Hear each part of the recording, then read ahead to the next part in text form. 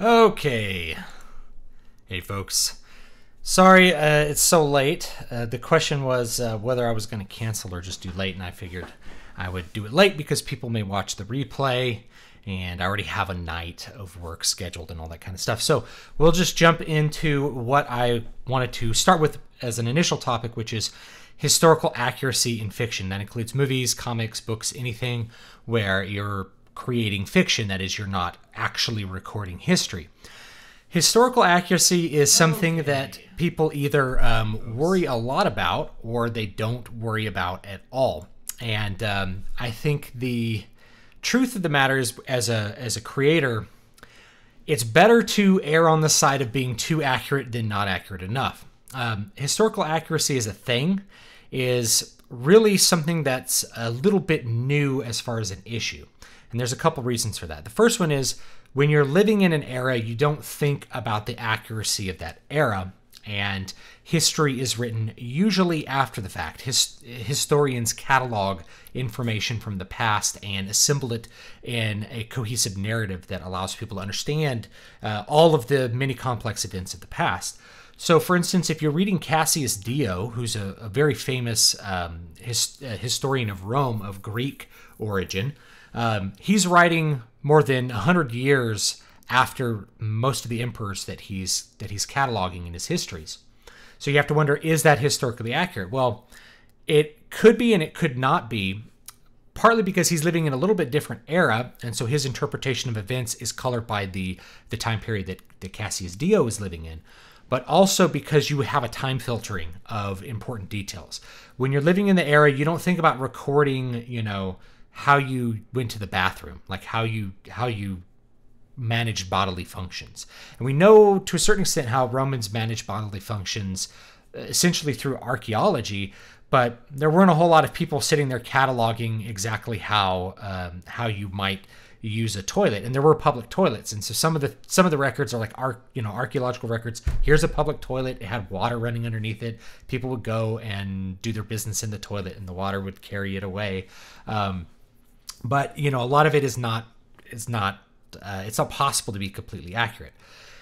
Enter the 20th century, where you have a whole bunch of movies, and so the first time with movies, you have a real focus on being able to visually represent some era of the past. And early movie makers didn't care too much about being accurate. They wanted to get the flavor of what people expected from a particular period, including the medieval period, of which I tend to talk a lot about because I think it's the most misunderstood period as far as what actually people lived like and things like that. But they have a flavor that they want to communicate, and they just put the things in the movie that communicate that flavor and don't worry about like the costumes being anachronistic. So like they'll have medieval armor that's very displaced for time because armor evolved a lot during from the fall of the Western Roman Empire until Columbus. Armor evolved quite a bit during that period. So it's not uncommon when you're watching a movie to see one guy's got like maybe a plate cuirass on, and another guy's got like just a mail shirt and a coif, and another guy's wearing like a sugarloaf helm, but it's supposed to be King Arthur, right? So there's always like a lot of displaced details in Hollywood movies, and it's only until recently that anyone's even bothered to want to do things historically accurate. Even as recent as Braveheart, which I believe is 1995. Braveheart is horribly historically inaccurate. It's historically inaccurate in a way that's almost comical. Now, it's a good movie. I like it as a movie. It's a very well-told story if you look at it as just a story. But in terms of what's presented there, it's there's a lot of anachronism. For one thing, they're all wearing their kilts, and they're wearing what's called belted plaid. And belted plaid is a thing where you have basically it's like a big plaid blanket. You wrap it around your waist, and then you throw it over your shoulder, and you belt it onto yourself. And so a lot of Scotsmen wore this, not in the 12th and 13th century, which is where Braveheart takes place. I think Braveheart actually takes place in the 13th century. So they didn't wear belted plaid in the 13th century. They wore it in like the 16th century. So what did they wear back in the 13th century? Well, they wore pants. You know, kilts, you know, the free legs is not as traditional a Scottish attire as people think it is. So belted plaid didn't come until way later, but they put it in the movie because they wanted to communicate that these were Scotsmen and they were Highland Scotsmen, and so they made them look like dirty Highlanders. When William Wallace in particular was a knight, which means that he didn't go into battle wearing belted plaid. He went into battle wearing full armor to protect himself, and he was also quite wealthy enough to have the armor and a horse, and those sorts of things. You know, they have him using this claymore sword, this big Zweihander, this big two-hander, and Zweihanders and those large claymores, again, they weren't a thing until the Renaissance. So you have all of these elements in Braveheart that are inaccurate, and the story itself is inaccurate as well. So like I said, if you imagine it's a fantasy story, I think it's quite a good movie, and it's very well done. Mel Gibson knows how to make a movie and make it have a lot of impact, and there's lots of elements there. And even the music, right? The music's meant to hearken to the Highlands, but like the bagpipe is actually a modern instrument. It's not an ancient instrument at all. So there's a scene where there's like a guy playing a bagpipe, and Highland pipes were not bagpipes. Bagpipes, I think, really became a thing in the 19th century. Same idea as tartan, right? So there's this idea that you wear a tartan, like you know your name, like I'm a Stuart, so there's Stuart plaid, which is also the plaid, I believe, of the English crown. So there's a plaid that's associated with your clan, but historically that was just a pattern that developed where that clan lived. So the Stuart plaid was where, you know, the lowland Stuarts were. And so they developed this particular pattern of colors. And if you had a McCandless plaid, it was from a different place, but people wore whatever plaids they wanted to. It didn't really matter to anyone. So that's a great example of something that's horribly historically inaccurate, but it still won Best Picture. Not only did it win Best Picture, but it was nominated for Best Costumes, and the costumes were all out of whack. A lot of them looked good, like they're wearing mail, but they're wearing it incorrectly. It's often you see what's called knitted mail, which is where you have a shirt, you get like a sweater, and you get silver spray paint, and you just spray paint the knitted sweater, and so it looks kind of like mail until you get real close and you're like, that's a spray painted sweater. And that's because mail is expensive and difficult to make. And so in a lot of cases, you also have butted mail, which is where they just take two links and they just kind of like make a ring out of them. Historically, you had riveted mail, which is way longer to make and much more expensive and actually works. Butted mail is not much protection because you can just punch right through it. So that's my intro. That's a great example of one that's historically inaccurate. There's a recent one called, I think it's called Outlaw King.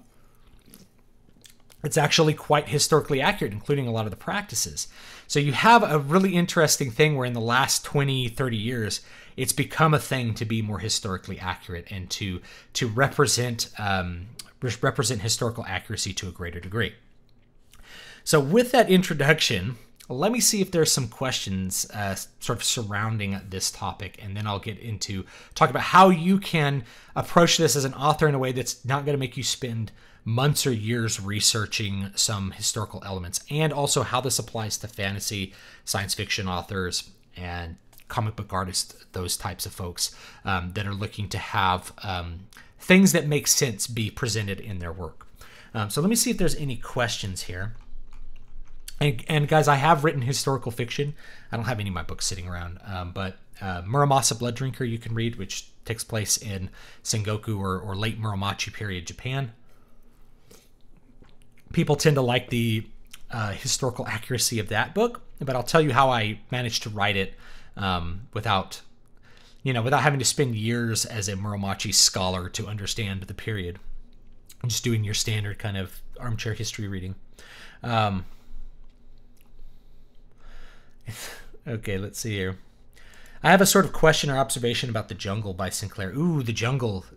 It's not a well-written book, I don't think. Funnily enough, it's remembered as a muckraking piece on the meat industry, when in fact it was a critique of the horrific treatment of newly arrived migrant workers. It made me think of the dangers of misinterpretation of historical fiction. Absolutely. It was also, it was very...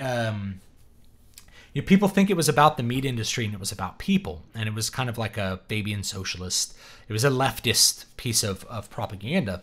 Not that you can't put out leftist pieces of propaganda, but once that's abstracted from its time period, then you don't have that context by which you're able to see what it's actually about. Likewise, The Wizard of Oz was originally like a political allegory, I believe, and The Wizard of Oz was like Teddy Roosevelt, and all these things had symbolic meaning at the beginning of the 20th century and have since lost that symbolic meaning because we're no longer living in that period. This is something that can be interesting when you look at period pieces as well. So if you go back and you read Jane Austen, I'm not really a fan of Jane Austen because it just doesn't interest me, but the things that are not in a historical manuscript are interesting because you don't put in the things that people already know and understand. You don't stop and explain, so there's not a lot of explanation in Jane Austen for the social arrangements of upper middle class British women in the 19th century, and that's just because that's who it was targeted for. So if you were to write a book that was targeted towards veterans of the United States Army, you wouldn't spend a lot of time explaining the hierarchical structure of the army or what each rank is and what an O3 is. You wouldn't bother explaining that because you're preaching to the choir. So it's kind of the same thing there, which makes accessing some of those pieces rather interesting or rather difficult in some cases. So yeah, Upton Sinclair. I mean, it's a good example. I don't like the book, but it's one of those that people think is important, and so they read it, and then they miss what it was actually important about it. See here, historicism. Anyone can do it. Basically, reinterpret it through an ideological lens. How cultural Marxists lament technological progression made us uncivil and romanticize the tribal man, the noble savage. All were equal because of someone or something. You can actually find a whole lot about the noble savage myth. There's two books, rather modern political philosophy books that I've read that cover this. One is called Plagues of the Mind by one of my teachers, actually, Bruce Thornton. And the other one is called A Conflict of Visions, and it's by Thomas Sowell. And you go back to the 19th century, you have the Romantic movement happening in the 19th century. And the Romantic movement was essentially a bourgeois European movement, which is why you don't really have romanticism in the United States. You don't need to romanticize nature when you live in it, right? And so what's interesting is you have books like Walden that are considered romantic pieces and were very popular.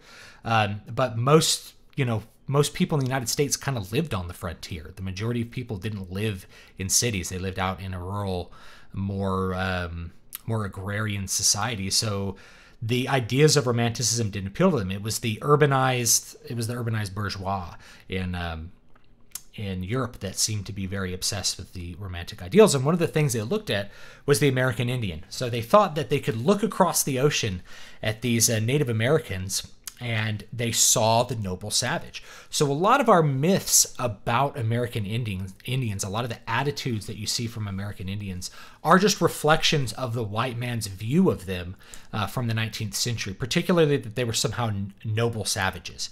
That because they weren't, they didn't have this modern industrial life that hindered them and controlled them and gave them lots of iron products and things like that, that they were somehow closer to nature and therefore more noble. If you know enough about Native Americans, you realize that they're just people, right? They're not special people. They're people. They have their own cultural, they have their own cultural traditions, their own way of organizing themselves, but they certainly weren't more noble than the whites who in many cases displaced them. There's plenty of historical record of very, very grievous acts by various Native Americans. So they're not that noble, and they didn't necessarily act noble towards each other. One of the things that's interesting when you look at the historical records of American Indians is the tribal, like once they get into larger tribal structures, a lot of them are not nearly as free as you would like to think that they were. The smaller tribes were more, anarchistic, but they certainly weren't noble, and they certainly weren't didn't lack for they didn't have like a modern sensibility where they like wept over killing a deer or something like that. They were just people that were trying to live their lives and had all the flaws of every other kind of people that existed. So a lot of that is our reflection on that.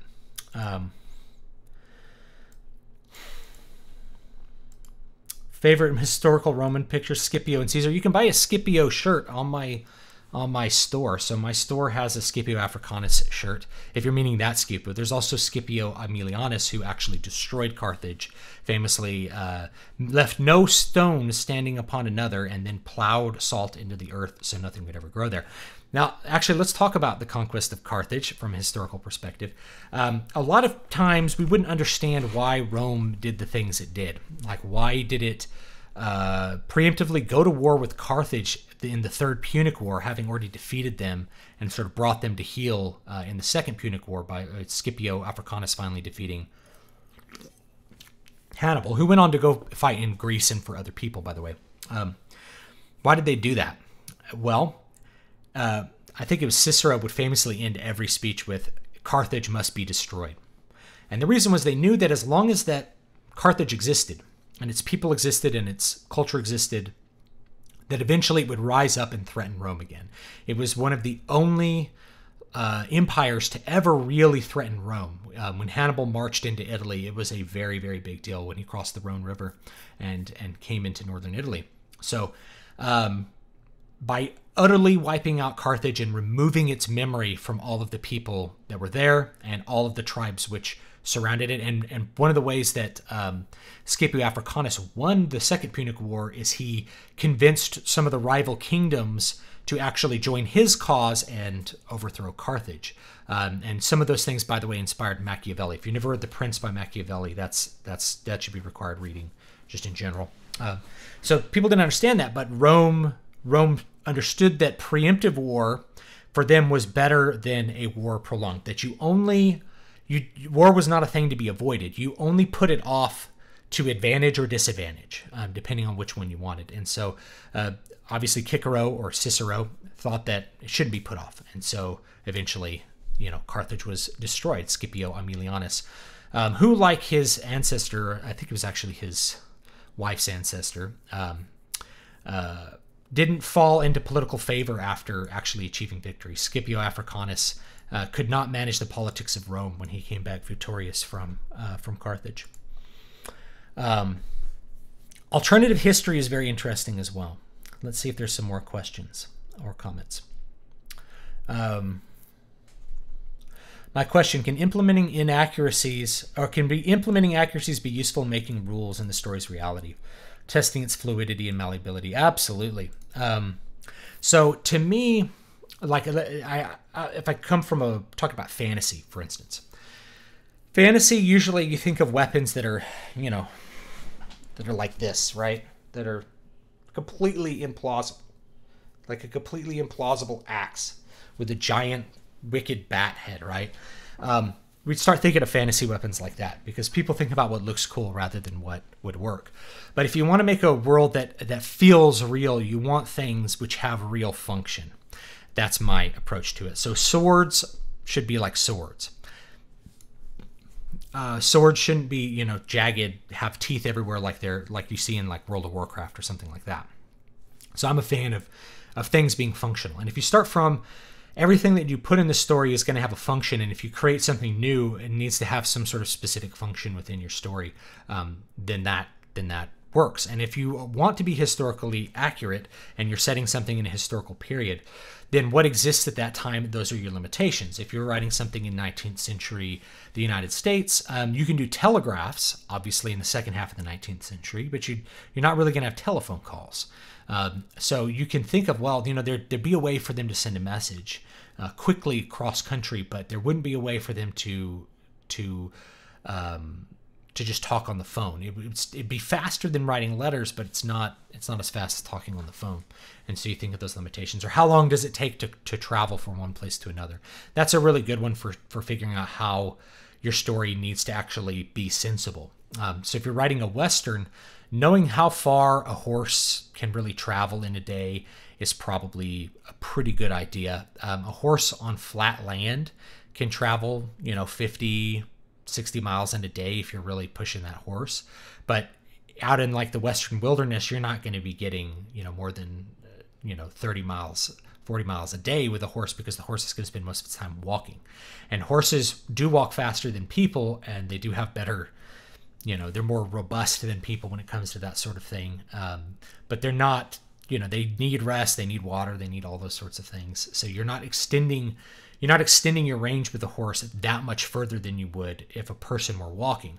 The advantage of the horse is it lets you carry pack and gear and all kinds of other things, and you don't have to stop as much, and it does go quicker, and you're not as tired at the end. Saddle soreness, you should know about saddle soreness. If you don't know what saddle soreness is, it's people who are not used to riding in the saddle. You actually have to use your muscles to sit up and control a horse. So knowing how to like ride a horse would be a good thing. And knowing what the saddle looked like historically. If you watch the movie Gladiator, you'll see that you see all these Roman cavalry officers riding around, and you see that they have stirrups. Stirrups were not a thing during that particular time period, which is when I think it was Marcus Aurelius was emperor. Stirrups didn't become a thing until the Middle Ages. So if you have stirrups, I think the stirrups were there so they could actually ride the horses on camera, not to be historically accurate. And I think sometimes you can make those decisions where it's like, we need to shoot this with people who know how to ride horses. We don't want to have to learn how to ride horses like Roman cavalry officers with no stirrups. That might be a bit extreme, especially when you want the horses to be doing lots of things and there's, spears flying around and maybe you have things blowing up by the horses. Even well-trained animals, that's not going to work unless they have the attack on them that they're used to operating with. So sometimes you make those sorts of sacrifices. I read the novel for The Man in High Castle, which decreased my interest for the show personally. I think it's an okay show, but it only shares the premise with the novel. I haven't seen either one. Let me see if there's some more questions. I'm pretty far back in the questions, so let me go through them as quick as I can. I think the only time it's okay to be historically wrong is if you're retelling a certain story to children, like Pocahontas or Hercules. I think, yeah. So in certain cases, it's totally okay to be historically wrong, and that's if it's mythological. If you're telling a story that is primarily myth, you don't need to worry too much about anachronism. So Hercules, he might have been a historical figure somewhere around the Trojan War, but we don't know how the Greeks lived around the Trojan War because that was before the Bronze Age collapse. If you don't know what the Bronze Age collapse was, it was the collapse of the original socialist societies. They had what are called these palace economies, where the palace would manage all of the resources. They take in everything and they distribute everything out. You could think of it as an early version of centralized socialism, and there was a big economics collapse and then a dark age where the Greeks forgot their writing system, and all the Mediterranean peoples had to relearn their writing from the Phoenicians and the Hebrews, which were in the Levant at that point in time. So it's a very interesting thing if you look into the Bronze Age collapse, but we don't know what they looked like, right? So there's no way to historically have Hercules, or Heracles is his Greek name. You can't historically have him because you don't have enough information about what historically it looked like. And if you tried really hard to be historically accurate, you'd have guys with bronze axes, and it would look very weird compared to what people are used to. So you tend to just go with what's the Greek aesthetic? What's the Hellenistic aesthetic? And you go with what was popular in the period leading up to Alexander the Great. So the what's called the classical period, which comes really before the Hellenistic period, but Hellenism is usually mixed in there as well. And so you have the bronze shields and the spears and the helms with the very prominent nose guard, the stuff that's pulled off the Greek pottery. So you have that there. And that gets the audience, it gives them the flavor of the history that you're going for. But if you're doing the Iliad or the Trojan War, there's no way to be historically accurate because we don't know anything about the historical event or even if it happened. So you just throw that out the window and try to make it cool and try to make everything make sense. So you probably shouldn't have ancient Greek armies, using trebuchets, for example, or advanced catapults or things like that. There were approaches to sieges in the ancient world that didn't involve catapults or trebuchets. That's mostly a medieval thing, and late classical period, depending on how you want to draw the line. But you didn't get trebuchets until the 13th century, I think, which was a really good catapult where you could fling a rock really far. What they used to do is they dig under the walls, do what's called sap the walls. So you dig tunnels under the walls and try to collapse the wall. And that might be like, people think there's a symbolism with Jericho, like the Hebrews marched around the city of Jericho 10 times and then the walls fell down. Some people think, oh, well, that's symbolic for them digging around the walls until they fell down and then they conquered Jericho, rather than having it be something divine. But that's, that was the way that you engaged in sieges back then. So it would make sense that they spent 10 years trying to breach the walls of Troy because they couldn't sap underneath them, and so they invented the Trojan horse to get through it. So you would avoid things like that are very obviously anachronistic.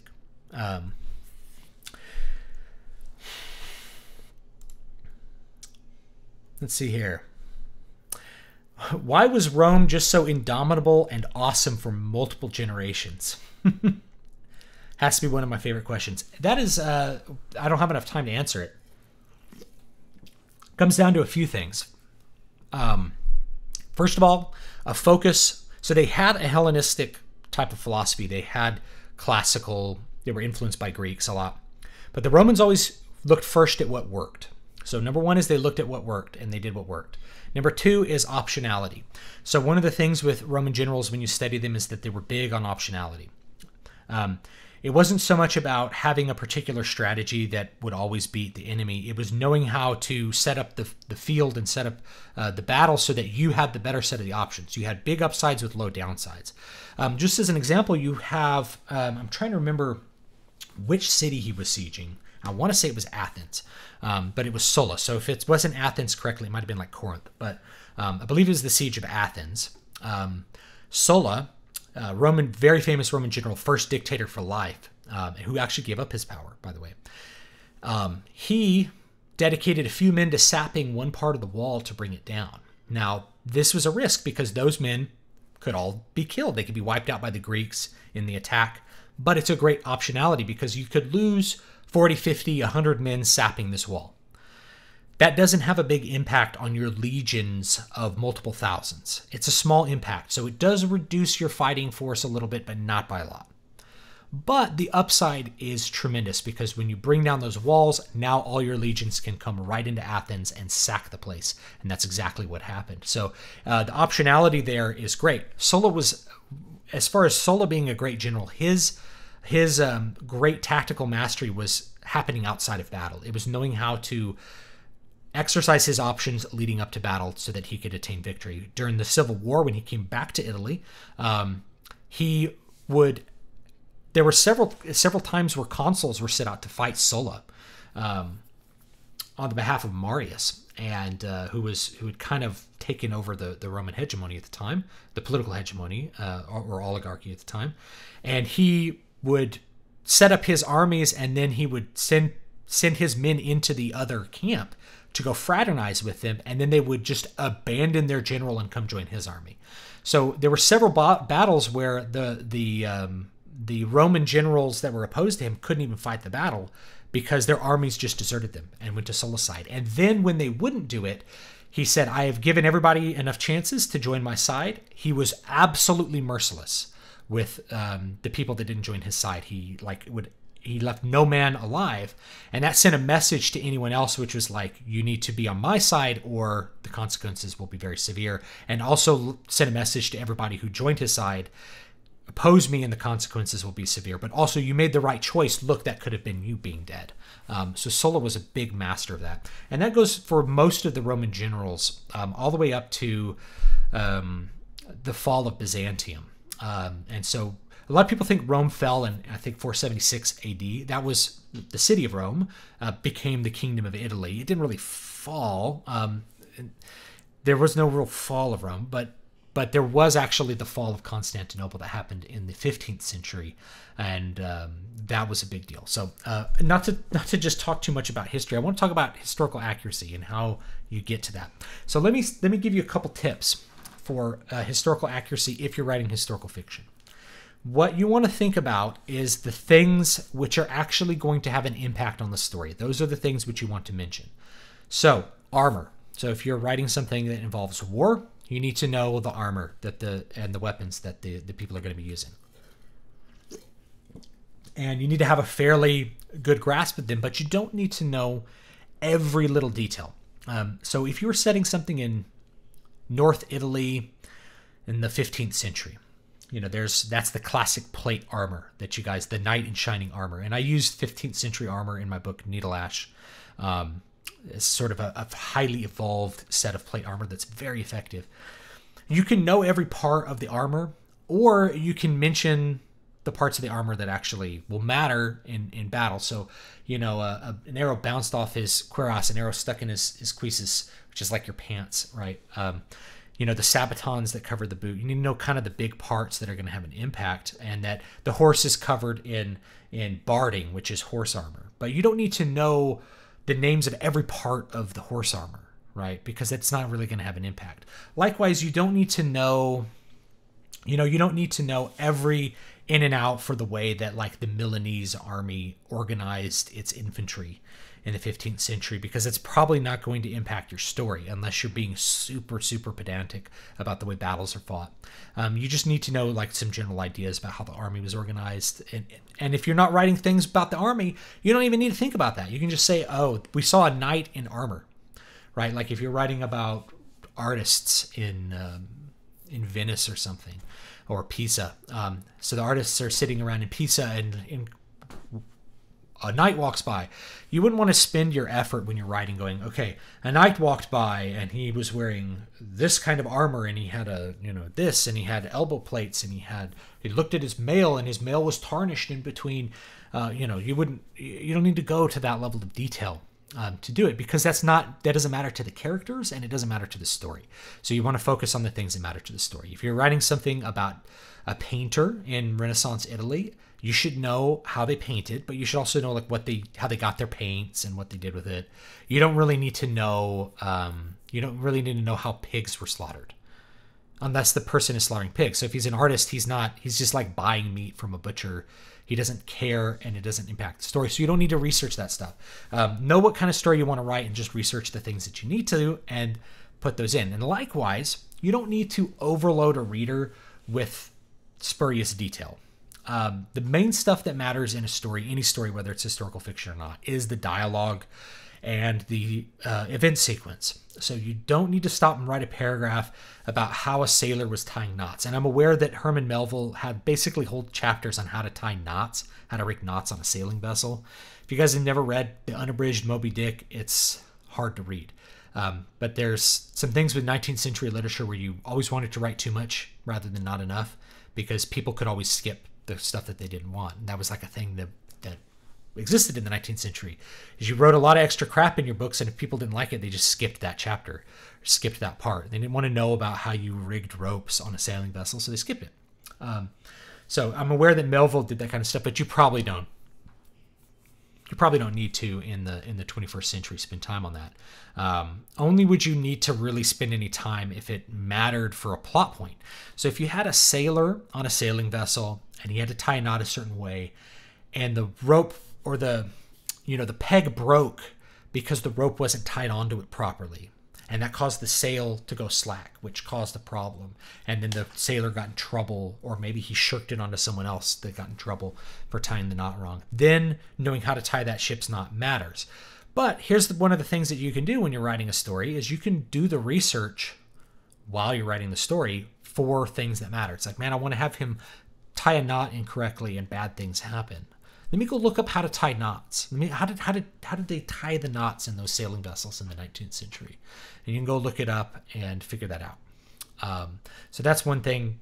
That's the main thing that I want to communicate, is you don't need to put in a lot of extra detail that you don't need to if you're writing a novel. Now, if you're making a movie, if you're doing something visual like a comic book, then you probably do want to know those details as much as you can. However, don't go overboard. You don't need to spend years figuring out exactly what cups they used in some tavern in the Middle Ages, because your comic takes place in the Middle Ages. Draw a cup and people will get it. Only the most pedantic and horrible people will bother to care that, like, you drew just a cylindrical cup instead of some goblet that somebody in southern France in the 15th century would have used instead of a standard cup.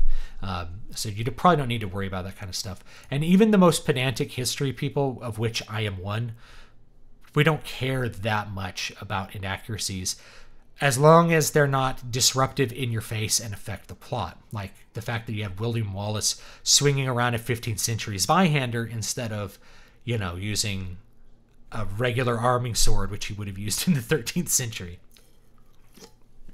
Or a longsword, bastard sword, what some people call it. What about Tarantino? I like how he puts his own flair on period pieces. I actually don't like that, but I do kind of view it as, like, if you're thinking of Inglourious Bastards, I think of that as just kind of like a fantasy piece and not really historical. But I don't like Inglourious Bastards, really. Let's see here. Let's see if there's some more questions. They believed in an ideal as long as that ideal held Rome. As long as that ideal held, Rome held. I completely disagree from this statement.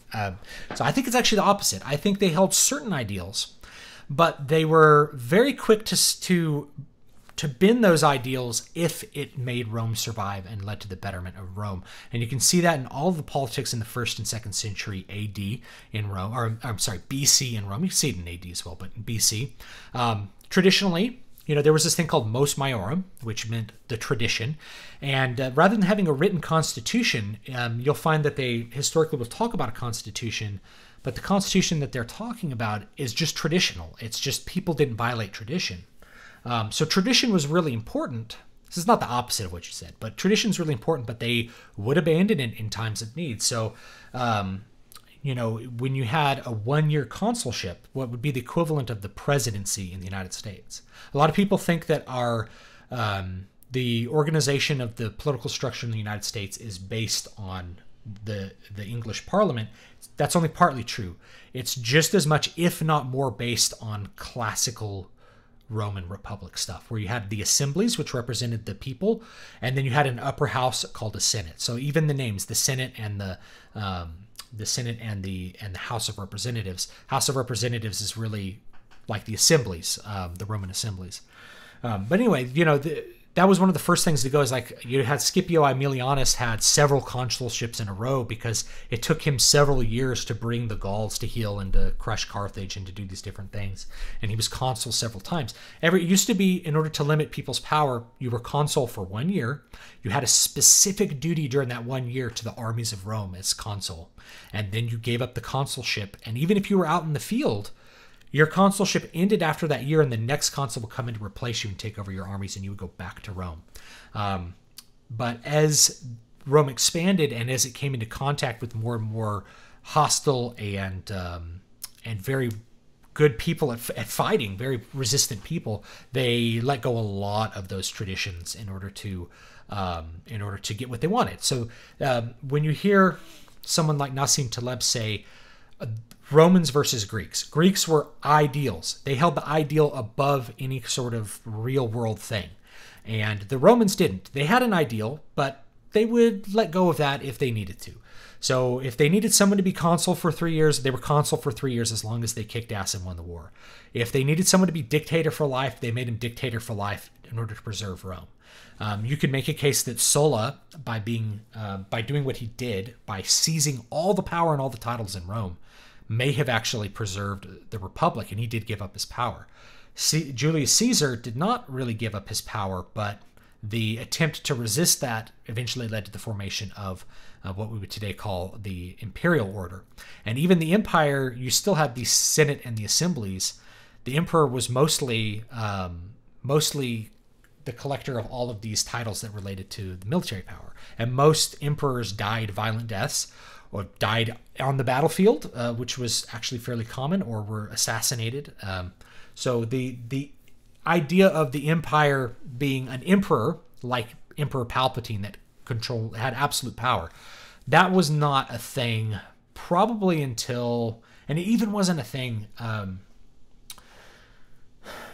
trying to remember who it was, and his name escapes me right now, but you guys will probably think of it. That wasn't the case until the end of the 2nd century AD, where the emperor really did have all the power.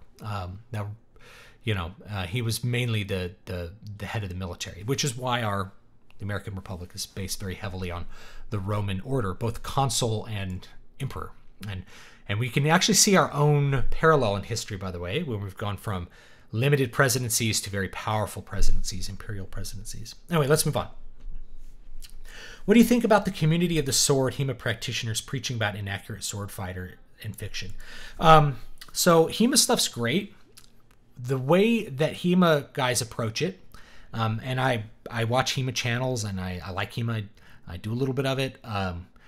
Is that you start with the historical manuals. So when people wanted to spread a certain fighting technique, they'd write a manual and they'd go distribute it. So you go and you can look at these historical manuals on how you would hold your sword and different types of guard, and that's what the practice is based off of. And then there's a lot of practical stuff. Now, a lot of the practical stuff when you're doing staged fighting has to go out the window. And I have a great book on stage fighting that's from a historical practitioner. This is an old book from like the 60s or 70s, but it's very good. It basically teaches you how to do things that look very historically accurate but are safe to do on screen or on stage. Because that's the other thing, is that you have to make it look exciting. You have to make it look like it's real, but it has to be safe for the actors. So most HEMA stuff, it's kind of got to go out the window because you have to keep the actors safe. The other half of it, and a lot of guys who critique this stuff like Matt Easton or I don't know, Thane Thrand, who does more armor tests, which is its own cool thing. Maybe Shade Diversity. These guys will look at it as acknowledging to a certain extent that you can't just do what was historically accurate, partly because it won't be exciting enough. And this was a criticism I got in my book Needle Ashes. I had a duel, and the duel ended after 2 exchanges. And they're like, I had a couple people say, it just seemed a little anticlimactic. I'm like, it was accurate though. It's exactly how a duel would have gone. It would have been over very quickly because they would have, the 2 fighters, when they're not heavily armored, the first person to strike and draw blood is the person who wins. You kill the other guy pretty quickly. Which leads me to a historically accurate movie that I'd like to tell you all about, and that is The Duelists. I believe Ridley Scott was the director. It's from the 70s. It has Harvey Keitel in it. A lot of great actors. It's very historically accurate as far as the way the duels are fought, what they would have looked like, how they would have resolved, and also the cultural attitudes in France at the time, the way dueling fit into the social fabric. So if you will go and watch The Duelists, I highly recommend the movie. I don't know if it's it is one of my favorite movies. I don't think it made it on my list last time I talked about favorite movies, but I might talk about it on the next list. It's great. And it's beautifully shot. And one of the things you get in these scenes where they're dueling is there's this huge amount of tension, because a lot of the duel is them spent holding a sword, and it's mostly small sword. There's actually several cool duels. There's a small sword duel. There's a saber duel, which ends in a way that people find weird because they're not used to seeing it in cinema. The 2 fighters become too exhausted and bloodied to continue fighting, and the duel ends. And it's these 2 guys fight multiple duels, and the duels never quite resolve in death. But I think the duel that starts it off, and you can find it on YouTube. You can just look up First Duel from Duelists. It's a small sword duel, and the 2 guys are kind of rounding each other. They have 2 exchanges, and then Harvey Keitel stabs the guy, because that's how quick it is. If you watch Olympic fencing is a terrible example of actual sword fencing, but see how fast it is. Those exchanges happen fast, and so when you're dueling someone, being able to parry one stroke could mean the difference between life and death. And so it revolves very quickly. And so when I had that in my book, I really wanted it to be convincingly real. So I went with an exchange that was, in my mind, very accurate for the situation. You had a guy using 2 basket-hilted swords versus, what would be the equivalent of a northern Italian knight, unarmored but with a long sword. And so what he did is he had a couple quick exchanges where he watched what the enemy was doing to figure out his technique. Once he knew the technique, he came up with an unorthodox way of countering one of the swords, and then he parried and instantly killed the guy. And that's how quick it happened. It was a very, very fast duel, but that's what I wanted people to come away with. And because of that speed, not only is it convincing, but we also look at this character. Michael's the name of the character in the book, and we're like, what a badass. he really shows his competency in that scene. And I looked at it as a great opportunity for us to see Michael being really good at what he does, being a very, very experienced and proficient warrior, and being very good with his sword and knowing how to exercise his options and win that duel. Let's keep going. Sorry for my nose. I got a little bit of a cold. One of my favorite pieces is Samurai Champloo. I actually like Samurai Champloo as well. Let me quickly... I see there's a super chat. I'll get to that in a second.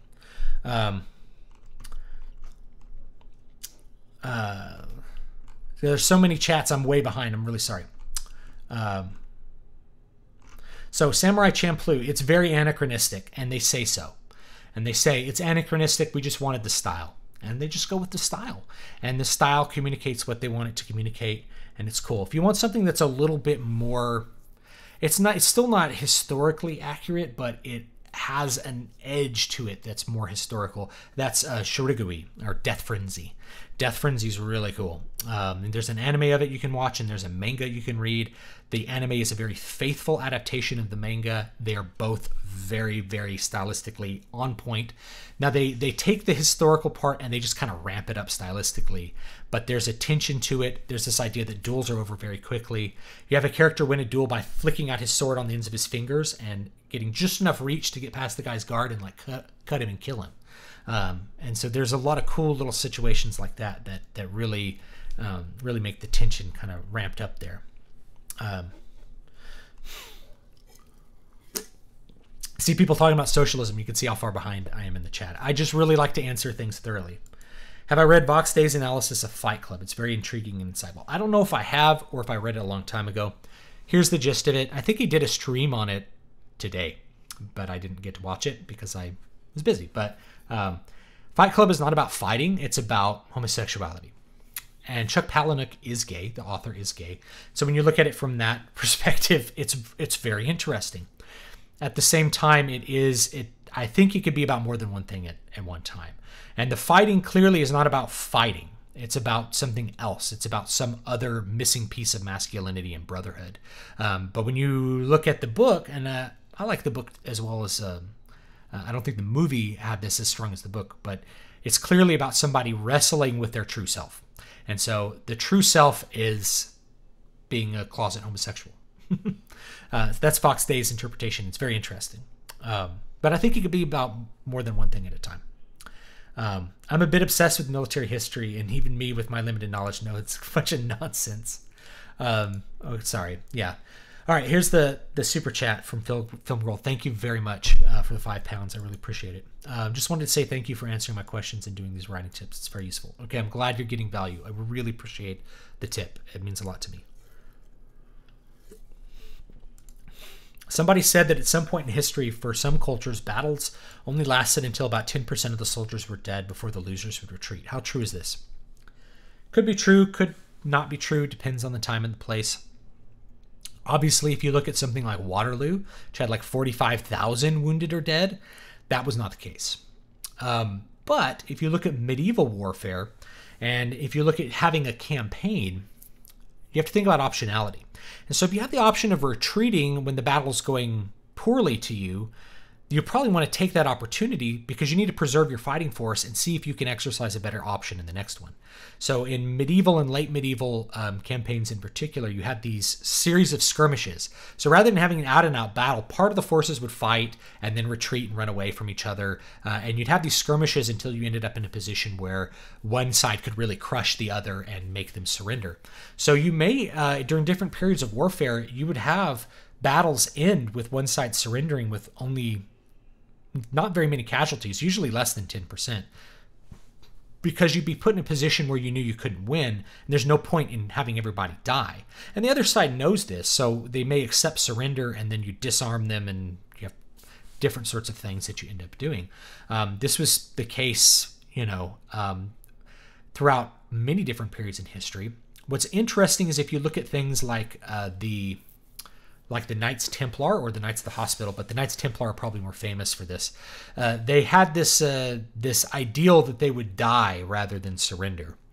And despite this ideal, many of the heads of the Knights Templar were captured and held for ransom, which lets you know that most of the time that wasn't taken that seriously, because usually if things were going sour for you, you'd start trying to negotiate a surrender. And if you were on the side that had the better end of things, you might want to negotiate that, because you didn't want to lose a big portion of your fighting force just to crush the enemy, right? If you have the ability to make them leave the castle peacefully, which is what the Knights Templar eventually did, if you can get them to leave their castle peacefully, you do that. Like, you get them out there. Like, why would you have a prolonged siege and that expense and the expense of manpower? You wouldn't do that.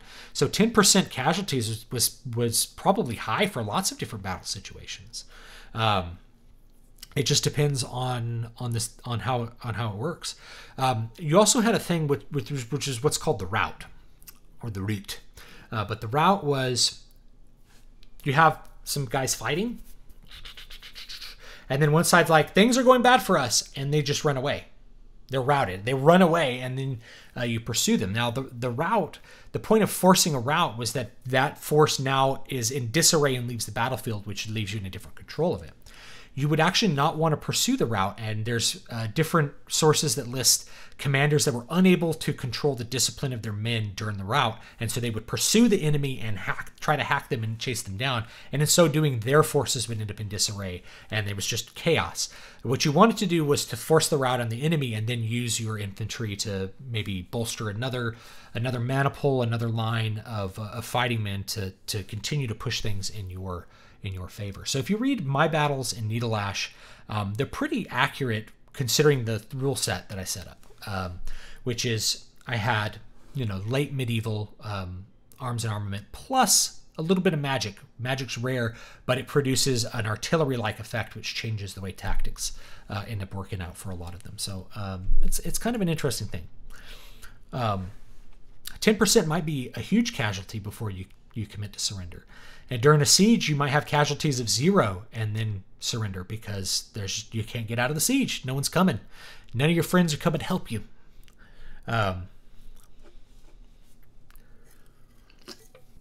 Maybe some culture where warfare was very ritualized. Most of the casualties tend to happen when one side gives up and doesn't retreat well. Yes, totally. Lobster's correct. If you look at feudal Japan, there was a lot of individual fighting. So the common soldiers would fight, and then the samurai, the commanders, would come out and be like, you fight me, and then they would do like individual combat, and it was very ritualized, so no one would really interfere with that. And you could see how that would leave the Japanese at a slight disadvantage, like when they tried to invade Korea in the, when was that, 15th century? No, 16th century, where the Koreans didn't do that, and so they'd be like, kill that knight, kill the samurai. And so they would just shoot him with arrows and be like, these dishonorable Koreans aren't fighting us one-on-one. But they in the reality was during the Korean invasion, I think they did alter their tactics a little bit anyway. But when you were fighting another warrior of honor, you would want to fight on equal terms so that you could decide who was the true victor. But that was only part of Japanese battles. In a sci-fi book, do you need to know exactly how some sort of technology works and explain it, or can you chalk it up to science and your character also not knowing why it works either? Do you know how your monitor displays all the colors that it sees? If the answer is no, then the answer for your story is no as well. You got to know the gist of how things work, and you got to know how the big things work. So if you have a space travel story, you need to have an idea how they travel through space. Are they folding space like Dune? Are they warping space like Star Trek? Are they just traveling faster than light like in Star Wars? Or is it like my sci-fi stories and they don't travel faster than light? They have time dilation. So it takes them a couple months to get there, but hundreds of years have transpired in the rest of the galaxy while they're traveling. So know those big things, because that's going to affect your story. But you don't need to have some super complicated idea. Even warp drive, right? Like, so the idea of warp drive in Star Trek is like you shrink the space in front and like expand the space behind. You create this field of warped space and time around the ship, which lets you travel faster than the speed of light, even though you're not really traveling faster than the speed of light. That's knowing how it works. But of course, they don't have technology that does that. So you just say that it does that and you don't worry about the specifics. Just like how you don't know how your monitor works, but you know how to hook it up to your computer. You know how to change the settings. You know what's a good monitor to buy, but you don't know exactly how each pixel is lit up unless you're an electrical engineer. But even then, you probably wouldn't want to communicate that in a story because it bored the reader. You just want to stick to the big stuff. I'm afraid people won't like it because it's not historically accurate. Let me see here. I'm planning a face of a pirate story in 17th century. However, I want to add magic weapons. Should I continue it as historical fiction or transform into fantasy? Why not do fantasy? Fantasy changes everything, but fantasy makes it so it could be whatever you want it to be. You know, half the pirate stories are fantasy anyway. Pirates of the Caribbean is pure fantasy. So just go the fantasy route. You can have it in our world or not. Write the story that you want to write. I would say don't bother avoiding fantasy if you're worried about historical inaccuracies. This is another thing I want to communicate, which is you can't win sometimes. So you can be incredibly historically accurate and still not win. Because there's two kinds of people in the world. There's people who are pedants and are forgiving, and then there's people who think they're pedants and are unforgiving. There's more than two, but there's people who are going to be pedants and are like, they don't like things because they're not historically accurate. Then there's people who think they know what historically accurate is and want to be pedants. I should say this. So I've had complaints. Like I had somebody complain. I wrote this fairy tale called Garamesh and the Farmer, and the princess in it has a hunting dog and goes hunting. And it's like this is so inaccurate that there's a princess going hunting. It's like it's a fantasy story with dragons, first of all. But women actually hunted in the Middle Ages.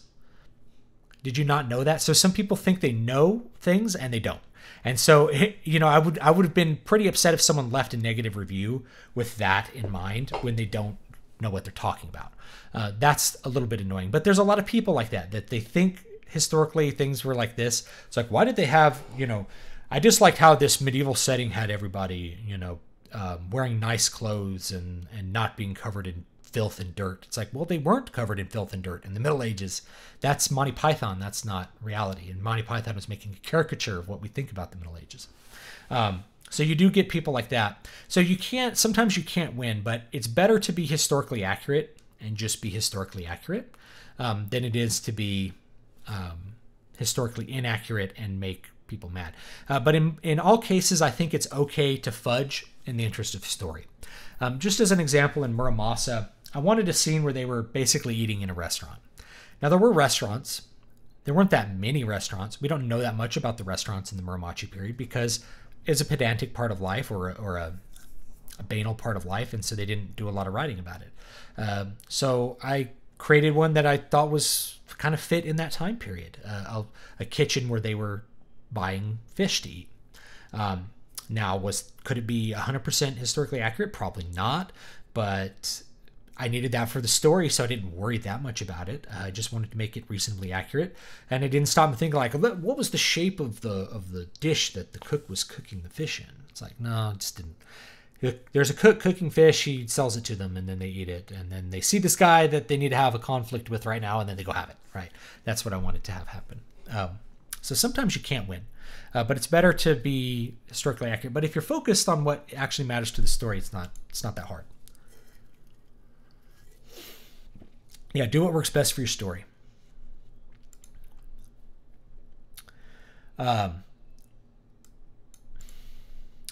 Sola also killed a lot of people and set an example for later generations that using force to implement politics is okay-ish. Yeah, Sola's... I can't get too much into him, but he's a super interesting historical figure. Absolutely super interesting. Thinking of the Romans, I'm on a slight digression here. Just as an example of historians talking about history after the fact and constructing it. Because remember, we remember stories, not facts. So all the many facts that created the reality that was the Roman Empire, all of those different facts don't end up being recorded. A lot of them get thrown out so that you can contextualize the things that are impactful and what matter. And those things are usually viewed through a historian's lens. So they throw out the things like Cassius Dio, We don't have a lot of the sources that Cassius Dio was working off of, but we do know that he probably discarded stuff that wasn't important and focused on the things that were important. And there's certain things about attitudes and the historian's, biased attitude toward historical figures that could come across, particularly in Cassius Dio. One of the things is the Emperor Nero. So if you were to go Google the Emperor Nero right now, Nero was the final emperor in the Julio-Claudian dynasty at the end of the 1st century. I don't remember exactly what date he died. But you'll see 2 accounts of him marrying men. Now, these are very interesting because Romans did not marry men. Men married women. No men marrying men. That was not a thing in Rome. But there's the modern world looks at Nero and is like, well, he married a trans woman, or he was the first Roman to get gay married or something like that. And they didn't understand what was actually being communicated by Dio.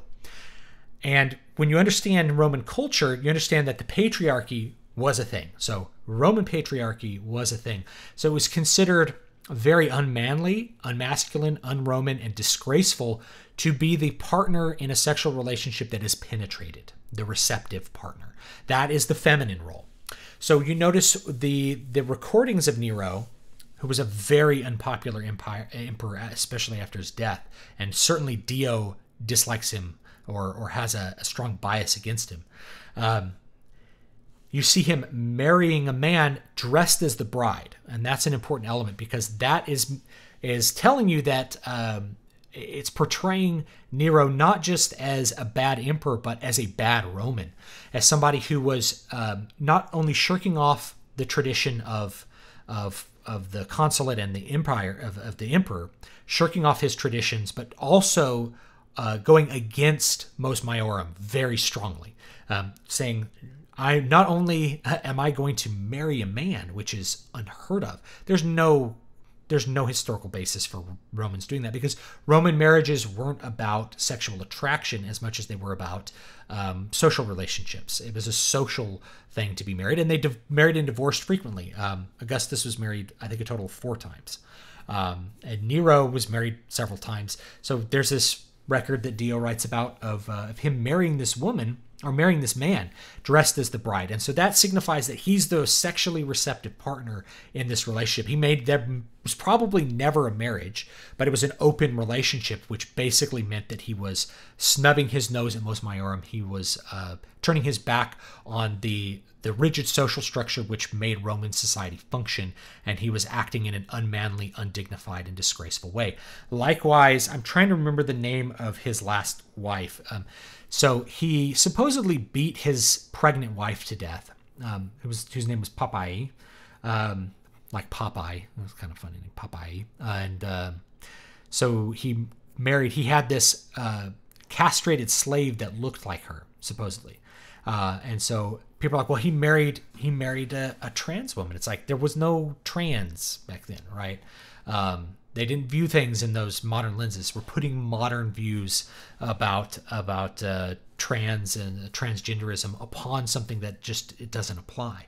So he had some sexual relationship with a castrated slave who eventually killed him when he was unable to commit suicide.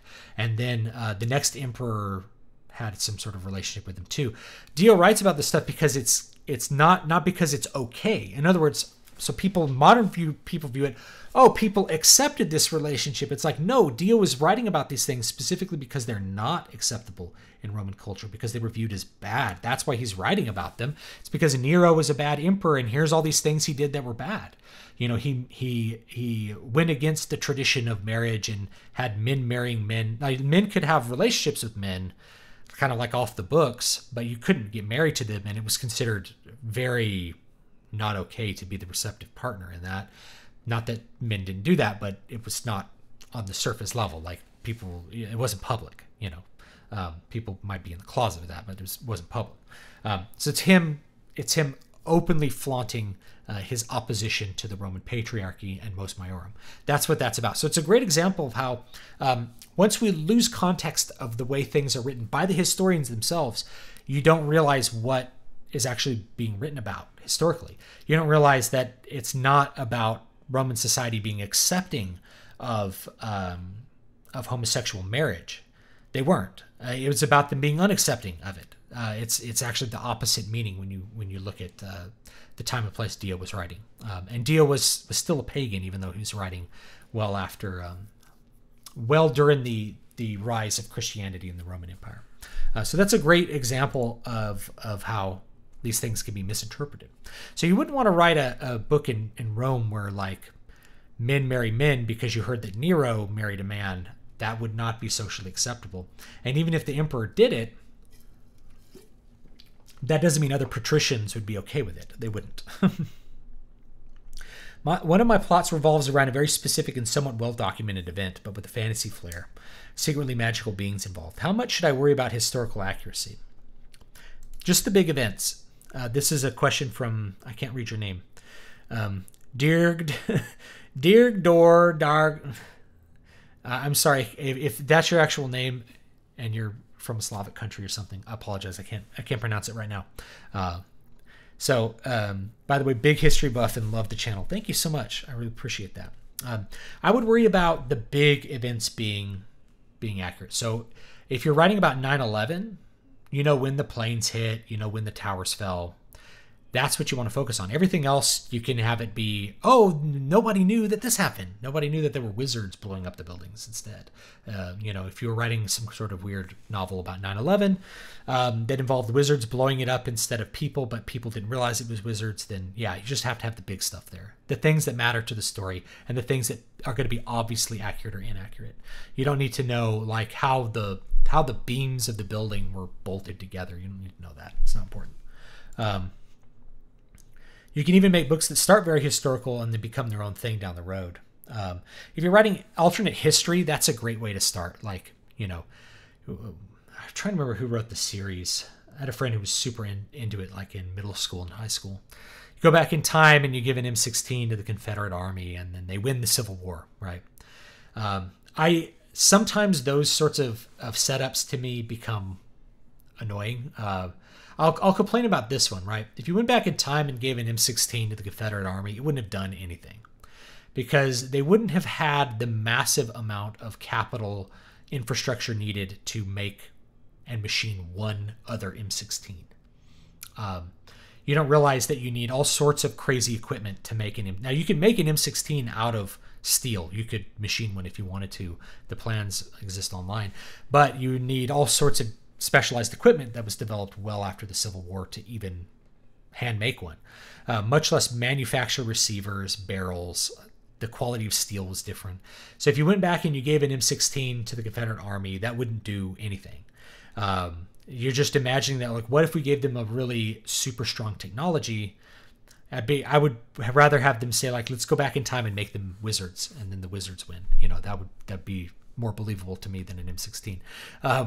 Because I know these things, and so as I complain about them, the setup is deficient in it simply because of its historical accuracy right there. Because you'd have to go back in time with a factory to make them, not just one gun. And it's not like there was some magic knowledge locked away called automatic fire. It's like an automatic rifle. The concept of a machine gun developed over many decades of constant development. They had Gatling guns. They actually had Gatling guns in the Civil War. So they had rapid fire technology. They just didn't have it in their hands. So talking about alternate history, things where you go back and deliver technology to the ignorant people of the past, you have to remember that technology never exists in a vacuum.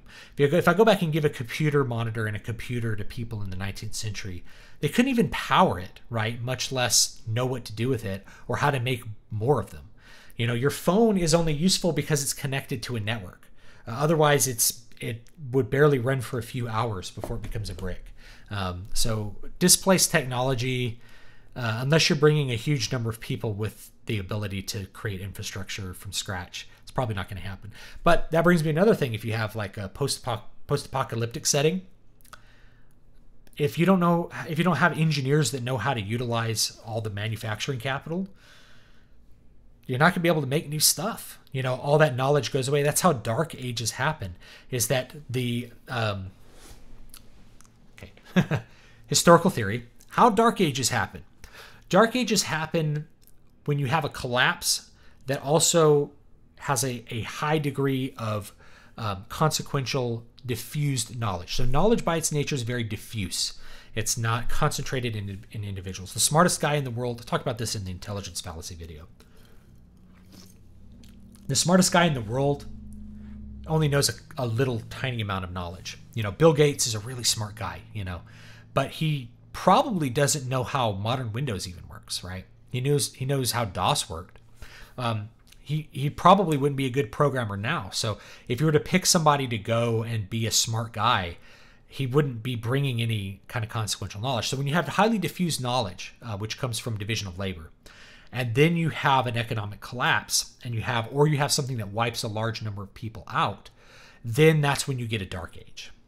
Because if there's one guy if you have one guy in town who runs the dairy, and he knows everything about dairy cows, and he dies, the knowledge goes away with him. So the cows might be there, but you don't know how to care for them, or you don't know how to milk them, and so you lose a lot of the productivity that he developed through his knowledge. Likewise, if you have a blacksmith and the blacksmith dies,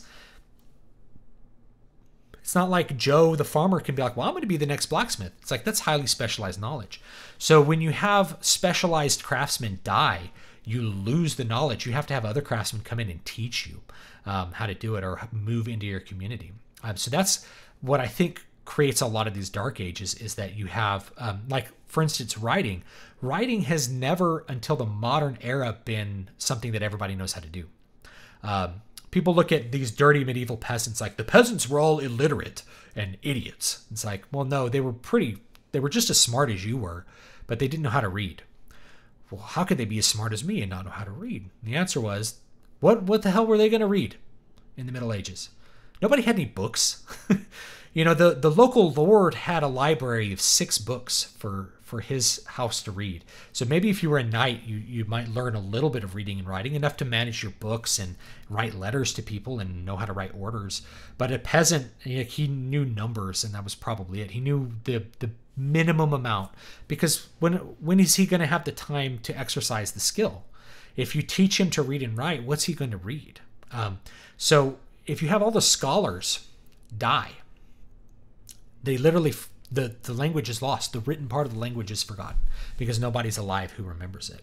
And one of the things that you see with empires, like, for instance, the Babylonian and Akkadian empires, Babylon conquered Acadia, or when the Persians conquered Acadia, they continued to have all of the records written in Akkadian. Why not their language? Well, it's because the scholars were there and they knew how to read and write, so you just have them keep writing in their old language. Why bother changing it? Yeah, having to have them convert and learn new knowledge would be expensive and time consuming. So enough of that rant. The Duelist is a great movie. I love The Duelist. It's awesome. Let's see here. Considering when collecting intel, the last thing you want to do is get into a fight and draw attention to yourself and not be able to deliver that intel to whoever hired you. Yeah, ninjas were arsonists, spies, and rarely assassins, not warriors. Yeah, and one of the things I have is like, I have ninjas attack in Muramasa. There's several ninja attacks. They're not ninjas, right? The way that people think of ninjas, like, let me slip into the shadows and stab someone, or whip out my ninja toes. Ninja toes were not a thing, by the way, guys. Those straight swords that, like, Leonardo, the Ninja Turtle, uses, though, those didn't exist. Because you couldn't forge steel that was straight. You couldn't forge steel that was straight that wouldn't shatter, because of the poor steel that the Japanese had. And I've talked about this in other videos, but a group of ninjas was just hired dudes who attacked. It's like, I hired some guys to come and attack you from this group of guys, of mercenaries that do that.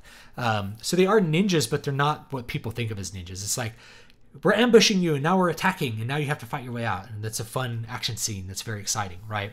And I wanted some of that classic feel of, like, being attacked by ninjas, but I did not have the ninjas like using blow darts and crazy stuff. It's like, nah, they use standard, you use a bow and why would you use a blow dart if you can just use a bow and arrow, right? Like a 100-pound bow with a nice war arrow is really going to put a big hole in someone. That's probably what I'd use if I wanted to kill someone at a distance, or just get up close to them and hack at them with the sword until they're dead. That works really, really well. So that's what I did with my ninjas. They're just dudes who are hired to attack. You know, they're mercenaries.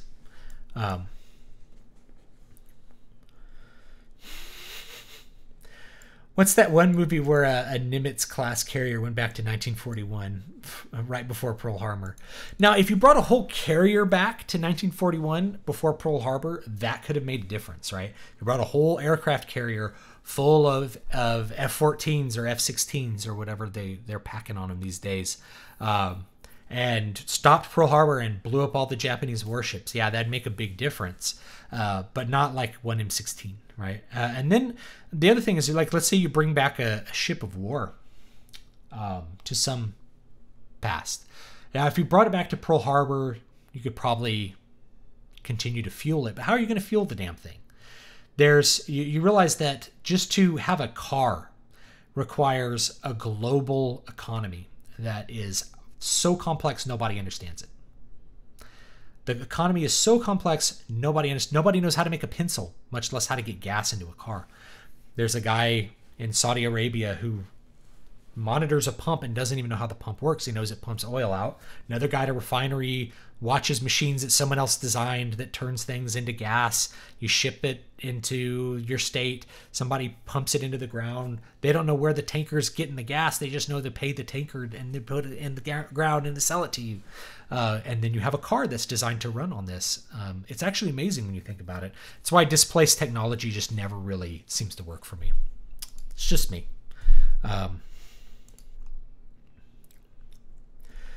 There's another one.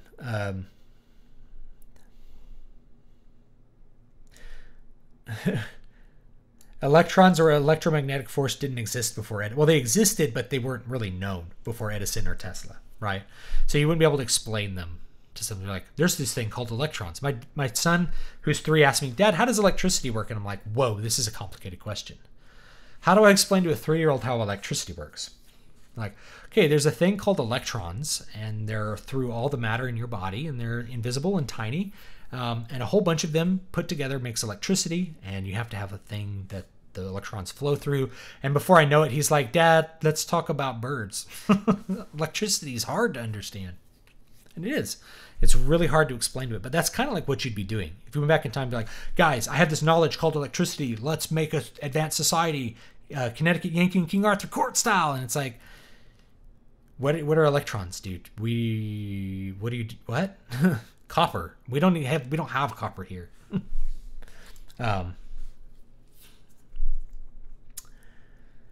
People gonna flip because you said Japanese steel sucks. It's not that the steel is great considering the raw materials that they had. They made swords of very high quality out of rusted iron sand, the worst possible material you could start with to make a sword. It's so difficult, and it was so time consuming to make a katana that it's almost mind-boggling. And I have the whole process in Muramasa. He makes a sword, and it's not an easy thing. You have a specialized smelter who smelts iron sand, and you break this. You break the entire smelted thing apart. You smelt it in a big clay pot that's maybe 18 feet long. It'd be a huge clay pot you make just for this. You break it off to get to the steel. You break the steel apart, and only some of the steel is even good from that smelting. And then you take some of that steel and you have to heat it up and smash it together and fold it to make it consistent enough that it can work for a sword. And then it's too stiff, it's too brittle. So you put a soft piece in the middle, wrap that good hard steel around it, and then you have a nice straight sword. And then in order to forge it so it doesn't shatter, you do differential hardening. So you put a bunch of clay on one part of the blade so it cools slower, and then you leave the edge of the blade open so it cools faster. And the martenite will form a hard crystalline structure that will allow you to cut, whereas the soft core of the blade and the soft back of the blade will give it some resiliency so the blade does not shatter. You dump the straight sword that's been heated up in your forge into the water, and it comes out as a beautifully curved katana. And that's how it's made. And it's really incredible that they came up with that process. from looking at red sand to katana. Like, it's actually amazing when you think about it. The amount of knowledge that was required and the amount of trial and error over hundreds of years to know how to turn garbage into something amazing. Like, it's really amazing to think about. Let's see if there's some more stuff. He's quoting I pencil. Let's see here. What's more important? From Noldo, I think also what's important that perspective of people on things like origin was drastically different from modern times. Absolutely. Where learnt people, where people in Byzantium placed the religion in their lives and how important it was for them. It's pretty fascinating. Yes. So this is a thing. So everybody who's watching this probably has access to a Bible, if not multiple copies in their house. Your average medieval peasant probably knew more about what's in it than you do. And he couldn't read. Why is that? Well, religion was a bigger part of his life than the modern person.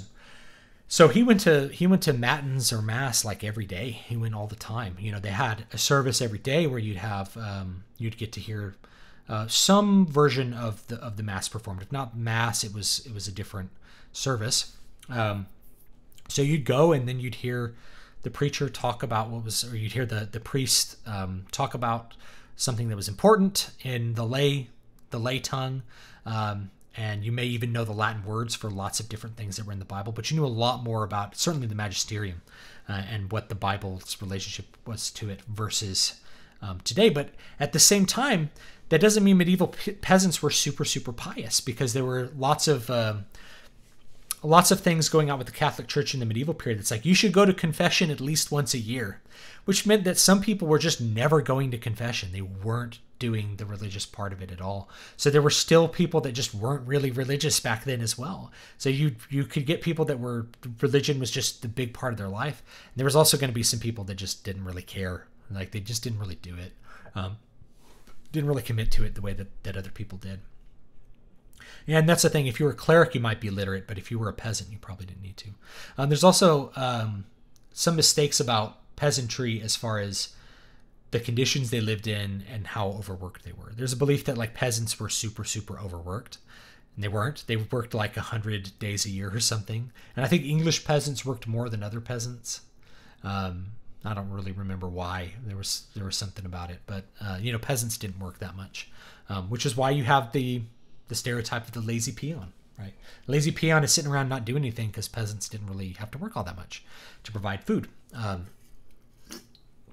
So famine only happened because of big events like war, a siege or like a disruption or a major natural catastrophe that wiped out crops. That's what would create famine. Famine didn't, people weren't living in the Middle Ages starving all the time. Most of what killed them was violence and disease, not food. So that's another thing that people do, like with lots of modern ideas about how the past was are generated by some later period's reflection on it. So the Enlightenment writers tend to look on the medieval man as like this ridiculously backward, stupid idiot. And that's not true of the medieval man, or that he lived in like total ignorance and abject poverty. And yeah, he did live in poverty compared to today, but he certainly, wasn't dying at 30. If you made it to most people, if you made it to adulthood, you would live, a reasonably long life of 50 or 60 years before some disease or another finally got you. But childhood disease killed a lot of people, and then or if you had the plague come through, you might get unlucky and get the plague and die. But most people lived a reasonable life, and they also weren't shorter. That's another myth about the Middle Ages. So I think the average height of an Englishman in the 1300s was 5'11", and the average height of an Englishman today is 6 feet.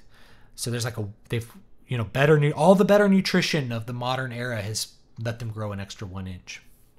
But you can see today with North Koreans are on average several inches shorter than their South Korean counterparts. And that's because of nutrition, but that famine is imposed by something else that's not natural. That's imposed by the government and a central economy that doesn't allow normal people to farm and work.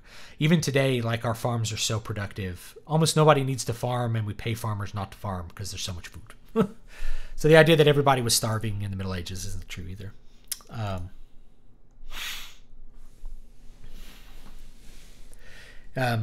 You don't consider your afterlife more important than your life, probably. Yeah, it depends on the person. I think there's a belief that the Middle Ages were so hard on people that they would, they made them super religious. But that's not really true. A lot of people were just not religious back then as well. If you read the alliances and actions of the old European empires, most people could sense that a European war was on the horizon. Yeah, that's why you didn't build up wars to not, or build up war infrastructure to not use it.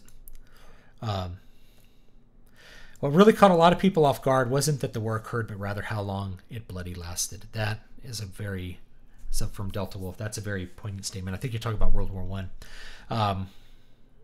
Yeah, so that's a thing, is like everyone thought that they would be home by Christmas, and the war lasted for years and years, and millions of people died. World War I is a very fascinating historical example of how that war wouldn't have happened in a prior period because people would have had more sense to stop the war prior to that. They would have run out of money and gone home, or they would have surrendered early because they're like, we're not going to come out of this too good. How about we disarm and go home, and we sign a treaty that says we're not going to make war for another 5 years, which is what a lot of peace treaties were back then. From what I've read, Rome added a couple inches to the Britons way back when. I don't think there's any accurate data as to how tall people in Great Britain were during the Roman period. You do have some interesting historical examples. Again, the people writing them, you have to think about what they're trying to communicate, where they would talk about Germans being these like tall and extremely virtuous people.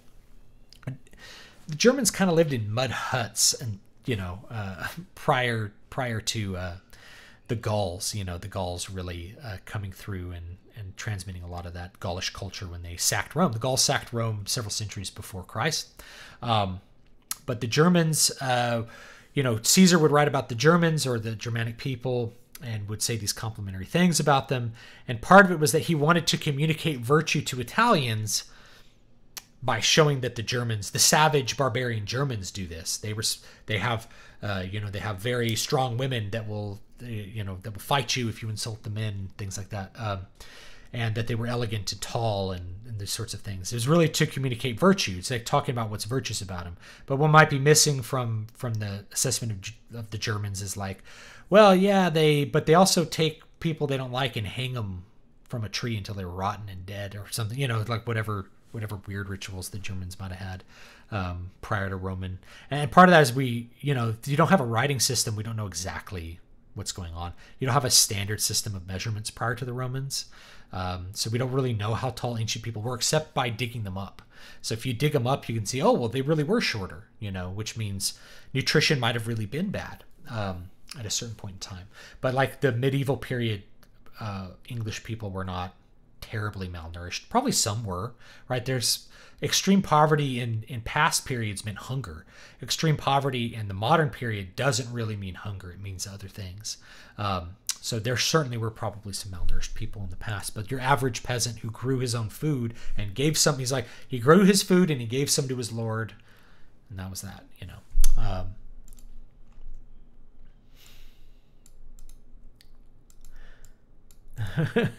Yeah, people have World War I is so complicated.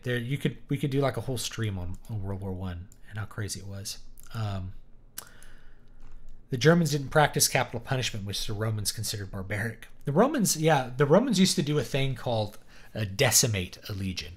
Decimate means 10, so you would kill 1 out of every 10 men.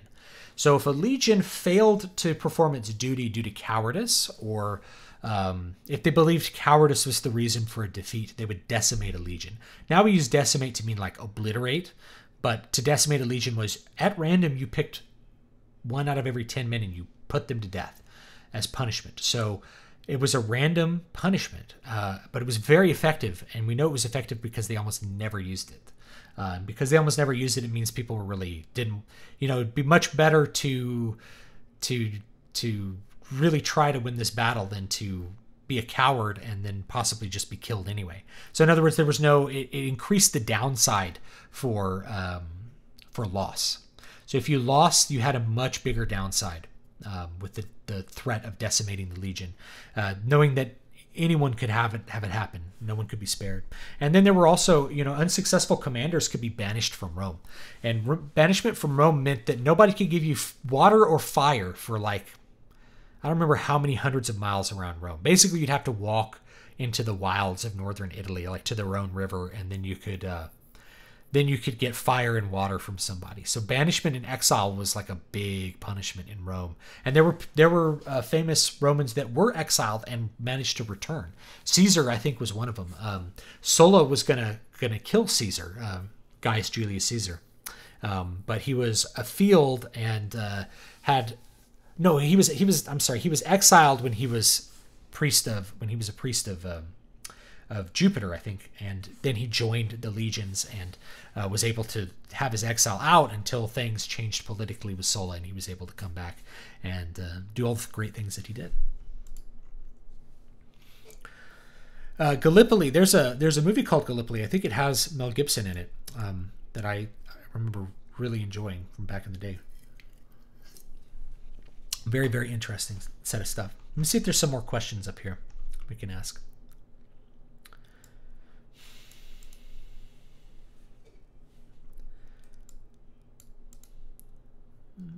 Didn't Maxim think his MG would end warfare? Machine gun would end warfare. Yeah. So this has been an interesting thing in the past maybe 150 years. The idea that we're going to create a really horrible weapon that will end war. So you create a machine gun. Did that end war? Did the threat of the overwhelming power of the machine gun end war? No, it didn't end the war. What about nuclear weapons? Well, even with nuclear weapons, where it's like you face the consequence of obliteration, the U.S. and Russia, or the U.S. and the USSR, still found ways to fight each other in the Cold War by engaging in conflicts that nuclear weapons were off the table. You still find nations that will involve themselves in armed conflict and somehow nukes don't get involved. So even nukes themselves don't really prevent war. They just change the way that you fight it. Same thing with a machine gun.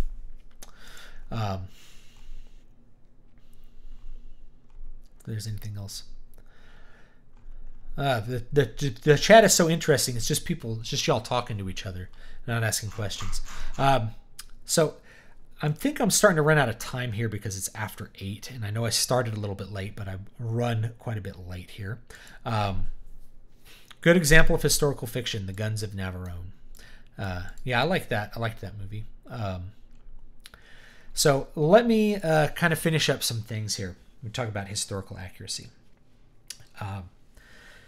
If you're writing fantasy, so let's talk about fantasy. I think it's good to look at a period that is influencing your fantasy and to pick accuracies from that to create the world and the world set that you're working in. So if, I read I guess it was a trilogy. I think it was called the Powder Mage trilogy. The first one was called Promise of Blood. I don't remember the author right now. It's a fantasy book series. It has full-blown mages, and then it has guys who do magic, like with muskets. It has a fairly well thought out premise, but if you know anything about anything, then it's just a weird way of having two kinds of magic, because guns don't really work that way, These ideas that people use like gunpowder as magic. It's good to start from there and then kind of add in what you want. So if you wanted to have guns, you could have guns and gunpowder and the infrastructure that made guns, and then you could have magic with it. But how would those two affect each other? And that's where you start. For things like swords, I tend to think just go with what people used historically, because the form of a sword indicates the development of the sword and how it was used.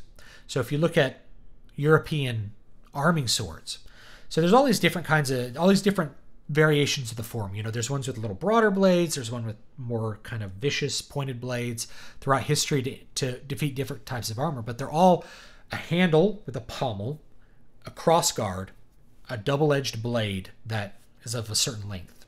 28 inches or something, or thereabouts.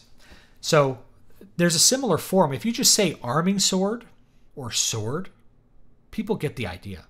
They're not going to sit there and be like, well, is it a type 13 oak shot sword, or what kind of sword is it? It's like, no, it's just say sword, and they get the idea that it's an arming sword. It's a one-handed arming sword that you use with a shield, and you can hack people to bits with it. You could just describe it as having a sharp point if you wanted to have a sharp point for like working in between plate armor. If there's plate armor, then look at the swords that went with that armor. So if you want everybody to be wearing chainmail armor and gambesons, which were popular throughout most of the Middle Ages, what kind of swords did people use with them? Well, they used double-edged swords with a nice sharp point. The Viking swords had a little broader point, but they weren't fighting against this robust in armor in the 800s and 900s and to 1100 AD. So you could pick different sword varieties. You don't have to describe in detail a long channel ran down the middle, or any of that sort of stuff. Just say sword and people get the idea. And if you look at classic fantasy, there's not a lot of time spent like describing magical swords with jeweled hilts. You have something like Excalibur.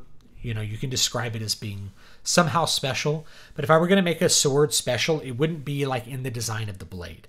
So I've seen some authors be like, well, I'm going to design this. They're kind of overthinking it. They're thinking, I'm going to have this weapon that I'm imagining is really cool, like a Klingon weapon, and those don't really work. Just go with what people used historically, because it's believable, it's accurate, it's useful, and people understand it. They instinctively understand sword. So if you just say sword, that's probably going to work. Likewise, shield. You could say heater shield, right? And people get the idea that it's like Link's shield. It looks like, Link's shield. You could say a round shield. People get the idea. You don't have to you can know how it's made. Oh, it's had hide over oak, and it had straps like this, or it had a handle in the middle, and you could do things with it. You could go through those sorts of details, and it's good to know those. You don't need to invent a shield that's covered with spikes, armor that's covered with spikes. Like, why didn't historical people have spikes all over their armor to just run into people and impale them? It's like, because they poke themselves, it'd be heavy. You don't have to think too deep about why armor is the way it is, but if you go with what was developed in history, chances are it's pretty functional. Now, if you introduce something like magic, it might be good to introduce something that counters the magic, like some sort of armor that can repel the magic. But I would still start with the historical armor as a place to begin and begin your building, because that's what worked. That was what war is, a lot of trial and error. Nobody's going to be wearing armor into battle that just doesn't serve a function. They're going to be wearing armor that works for them. Coat of plates, mail, plate armor if you're richer, those sorts of things in the high Middle Ages, all that stuff can be in play. And most fantasy fans aren't going to like ding you if you're like, you don't describe them as having the proper kind of male coif. That's just pedants like me, but even then I don't care. It's just something that I notice. I notice it, but I never really knock authors down for it unless it's like bringing an M16 to the Confederate forces. Like, unless the premise is incredibly stupid, then it doesn't really bother me. So like, if you have a weird fancy sword with teeth all over it, whatever, I think it's a little dumb, but it's not going to make me think your book sucks. But if you have, well, here's a sword that shoots bullets out in every direction, I'm like, that's too much, Oh, the way they use knives in Dune, this is actually really good. So it's Lobster 11's telling me. The person's shield stops anything that travels fast, thus making bullets useless. So yeah, anything that travels fast, the shield will block it. So only if you're going at a certain speed are you able to penetrate through the shield and stab someone, making dueling a very weird and ritualized process in Dune. That's very creative. You start with this idea. Force field stops anything that has fast kinetic energy. Well, in order to defeat that, you have to have slow energy. So that's how you develop it. You start from one limitation and you create everything that goes with it logically. And that makes it feel more real. And we don't have to know how the electronics work that creates a force field. Oh, what's making the force field? Is it gravitons? No, it doesn't matter. It's just that it exists. Like using a cutlass on a space Navy ship. Why would you use a cutlass? I have no idea. It's easier to disarm on country with nukes. Yeah, okay. A lot of this is comments. You guys are having your own conversations, which is great. I just can't look at all of them. Plate mail. So there's plate mail. So there's no such thing as plate mail, right? There's, there's coat of plates, which is you have plates and they're put into a leather coat, and they usually wear mail underneath it. So you don't have plate mail. Although I think RPGs have used this. Let me address this real quick before I go, because arms and armor are an important thing. So RPGs have their own systems for how arms and armor worked. You usually have cloth armor is the weakest armor. Then you have leather armor. And then you have mail armor. And then you have plate armor. And did all these things exist simultaneously? Absolutely. But they didn't have a hierarchy where it's like you're a warrior and therefore you can carry heavier plates. The plate armor of northern Italy, which is the highest caliber of plate armor, is from Gothic Germany and northern Italy in the Renaissance. That's my opinion. There's not that the English didn't and the Spanish and those guys didn't know how to make armor, but if you're thinking of those classic suits of armor, they're usually northern Italian, or they're Gothic, which is German. So those were actually not that heavy and were pretty easy to move around in, but they were really expensive. So your average guy had what was called munitions armor, which looked like plate armor, but it wasn't really fitted, and you could kind of put it on. You might have like a cuirass and like some leg plates and stuff. So munitions armor was the cheaper cast-offs that didn't fit you as well as like an actual suit of armor. But you also had a lot of men at arms that wore coat of plates with mail, so you had all this stuff existing continuously. What you probably didn't have was leather. Leather is just its own armor. Leather gets cut really easy, and you can stab through it. It's okay for reinforcing or holding the plates together in a coat of plates. But if you have like a fantasy character and he's like, you came up with this leather armor on, I'd be like, you don't know what armor is. Leather armor, you'd actually wear a gambeson, cloth armor. So it really should be leather is the worst, followed by gambeson. Gambeson was really effective. People wore it underneath their mail, underneath their plate armor, or just by itself. They wore gambeson, which is very thick, kind of quilted cloth, usually linen. And then you'd have mail, and then you'd maybe have plate. But if you're looking at a time period where nobody has plate armor, then it's going to change things a little bit. So don't look at how RPGs do it, where it's like, oh, the armor reduces damage or something like that. It's like, no, the armor is basically impenetrable until you penetrate it. And when you do penetrate it, it's probably not going to kill the guy unless you're really good and can like get a point under his gorget and like into his neck and like punch through the mail there, which guys did. If you wanted to kill a fully plate armored knight, the best weapon to do it with was probably your dagger, because your dagger you could actually get into like the elbow and like cut their artery, or like actually jam it through the plates in some cases. Your dagger was probably more effective than a lot of things. You could hit them with your warhammer and maybe break a bone if you're really good, but the plates were really robust. You could work your longsword in there if you're really good, which a lot of knights did. So it's good to know that stuff, but don't look at what RPGs do as the way to do it, or that two-handed swords swing slower. There's another thing. Two-handed swords don't swing slower. You could swing a two-handed sword faster than a one-handed sword because you do this kind of leverage thing with it. Where the tip, because it's longer, it's like having a longer stick. The tip is accelerating a lot faster, and you have greater reach than shorter swords. So throw the RPG rule sets out. The RPGs are there to create a fun game. They're not there to reflect anything accurate about the way people physically interact with each other.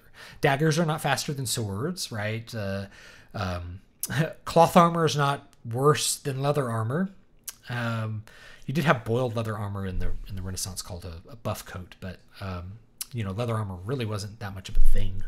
So anyway, that's some stuff to think about for that. The leather biker gear, yeah. In 0G, a bullet would ricochet everywhere and could damage equipment, so you need space cutlass. Actually, it wouldn't. It'd probably hit something and stop. Bullets only ricochet if they're hitting something that's as hard as them, and they're at an oblique angle. So let me bring my gun expertise in this because I've been shooting since I was 3. If you fire a bullet into a plate of steel, even, unless that steel is exceptionally hard and it's at a perfect angle, that bullet is not going to bounce back at you. There's a really famous video of a guy shooting like a 50 caliber, and it hits this metal plate and it comes back and shoots off his earmuffs. And that's like, it's the most frightening thing to ever think of. But I've never seen that happen. In every case I've seen the lead hit steel, just deform and make a big lead splat on a piece of steel. Even shooting like 50 caliber, really big guns. Ricochets happen if you have a rock and it hits it at an oblique angle, then you have a ricochet. Anything that's firing directly into something, wood, steel, the bullet's probably going to stop. You know, and I've shot lots of different materials with lots of different calibers of weapons. Now, what would be interesting shooting in space is if you punched a hole in the hull, you'd start to lose atmospheric pressure, but it wouldn't immediately depressurize you. It happened over time. So it would be dangerous to use a gun in space only because you risk depressurization if you shatter a window or punch through the hole or something, which could indicate that you use a space cutlass. Or it could indicate that you use some other kind of weapon that you can think of. In my stories, it was like gravity-based weapons that would crush things that didn't really risk breaking any of your fragile membranes, that kept you from suffering loss of atmosphere. Anyway, all of those are really fun things. Yeah,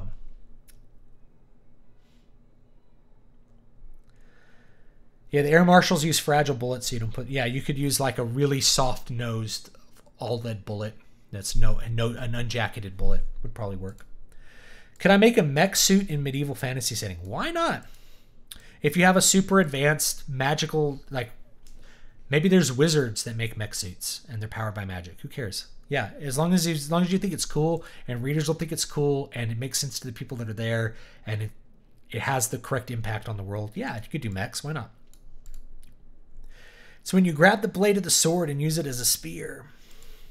The worst I've had with shooting steel was a tiny piece of copper jacket from a 9mm that wasn't traveling fast enough to cause harm. I'm trying to think the worst thing that's happened since when I was shooting. I've never had anything like really bounce back and hit me. Other than I've had when shooting shotguns, I've had pieces of hot shot hit me from different things. Like, you're following the line of like a dove and it flies behind some branches and you shoot, you shoot the branches and like it stops the shot and some of the shot falls down on you and it's smoking hot and it's like, oh God. Or you get a hot casing. You guys, if you've been shooting, you may have had this happen where you have a casing eject kind of funny and it goes like right in here. Oh man, ooh, it's the worst. And I know a lot of guys that have been in the Army, you have these big bulletproof vests on, and they have the high collar. It's really protective. But if you get a hot 223 casing in there, a hot 5.56 casing in there, you can't get it out. You're gonna have this big serious burn on your neck because it's so deep you can't get your hand in there to get the casing out. It's just burning you. It's very painful. So that's an accident that can happen. This isn't historical accuracy, but gun realism. Guns malfunction all the time. If you're having muskets fail to fire. They misfire all the time. You may have a flash in the pan, which is where on a flintlock you have a pan come out and the flint strikes and the sparks go into the pan and it burns the prime powder charge, but it doesn't ignite the main charge inside the rifle or inside the musket, and so it doesn't go off. And so what do you do? What do you do when that happens? That's something that I wish more people would put in stories, is gun failures, because guns do fail. Or you get a smokestack where your casing gets caught as the slide backs back up, and you got to stop, clear that before you can continue fighting. I've never seen that happen in a movie, and I think Stephen Hunter's the only person I've ever seen write about it. Most writers just skip it. They like guns always function flawlessly for some reason in stories, and in real life they malfunction all the time. There's always something unpredictable. So I did a whole video on that. So I think I'm gonna have to let it go here. The chat has been so interesting in and of itself. It's really hard to know what to address. Hopefully this has been interesting for you. I'm really sorry for starting late, but sometimes real life happens, and my wife is at a really, really important meeting, and I didn't have anyone else available for childcare. just things didn't work out for me to get on time. So I appreciate your patience for that. Don't forget to like, comment, and subscribe if you're watching the recorded version of this video. Every Wednesday at 6 o'clock, this is where I'm at, except today I was a little bit late, and I apologize for that. You can support my work, not on Patreon, but you can find my books on Amazon, or go to dvspress.com. You can find them. They're wide. They're also on Barnes & Noble, Kobo. They're on everything as far as ebooks. And the paperbacks should be available in most stores as well. They're for sure available on Amazon. If you want paperbacks, all my books are available in paperback. If you're interested in reading Needle Ash, you should know that there will be a compendium coming up, a collected volume, which is how I originally wanted to release it. I decided to do an experiment and break each act up into its own book. So I'm putting those back together into one big long book, and I'll be releasing that shortly. So make sure you keep an eye out for that. Be on my list, dvspress.com/list, and I'll have news about when that's coming out. And I have another book coming out after that, as soon as I can get around to getting it finished and polished up and put out. A few more books I need to edit. So this could be a big year for books. I could put out, more than 3, but we'll see. We'll see how it works. So I appreciate everybody watching and all the history conversations. It's stuff that I really love to think about, and a lot of people have more insight than I do about things that I don't know about. Like, I know, I don't even know that much about Roman history to my mind. But like, I know nothing, say, of like Ottoman history. So if you're writing something that's like has Ottoman history, that's always something interesting to me to look at too. So if I don't know about it, the main thing is you want to apply the principle of knowing how to write something that's historically accurate, whatever you choose to research. So thank you so much for watching. If you want my historical fiction book, it's called Muramasa Blood Drinker. It takes place in early 16th century Japan, so late Muromachi period. You could also call it the Sengoku period, the Warring States period, which is a very interesting period historically for Japan. It's one of the most interesting periods in the country's history because of the complexity of the politics and the war and everything that goes on in there. So that's where I chose to set that book, and I had a lot of fun writing it. Hopefully you'll enjoy reading it if you choose to read it. Thank you so much for watching, and I'll see you guys next time.